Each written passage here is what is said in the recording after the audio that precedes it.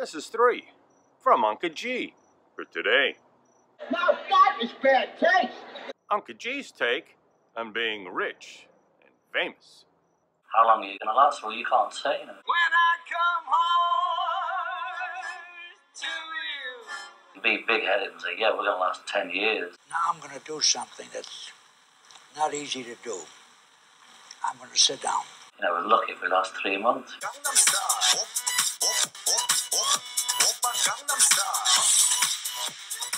Some people become famous for their talent.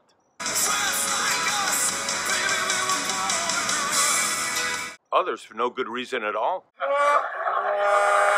Relax my throat and make eye contact. Some try to capitalize on that fame.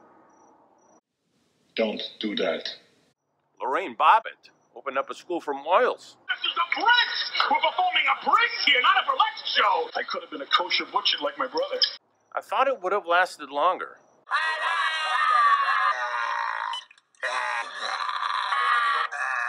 The money's good. It's got a union with benefits. But not every venture is successful. Use Gritto, radio friends.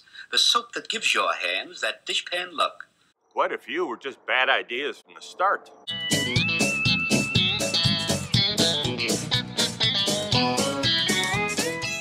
Only 2 things have kept UNKAG from being rich and famous. I'm broke. Nobody knows who the hell I am.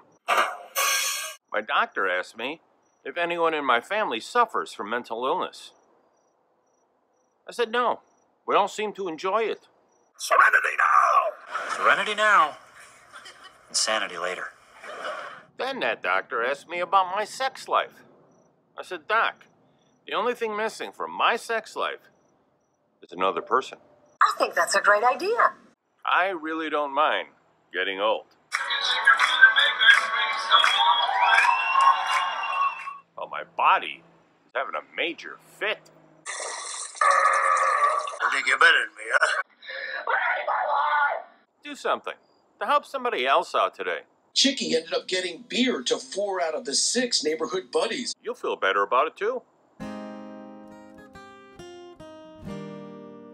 This has been 3 from UNKAG for today. You have a very rare sense of humor. Until next time.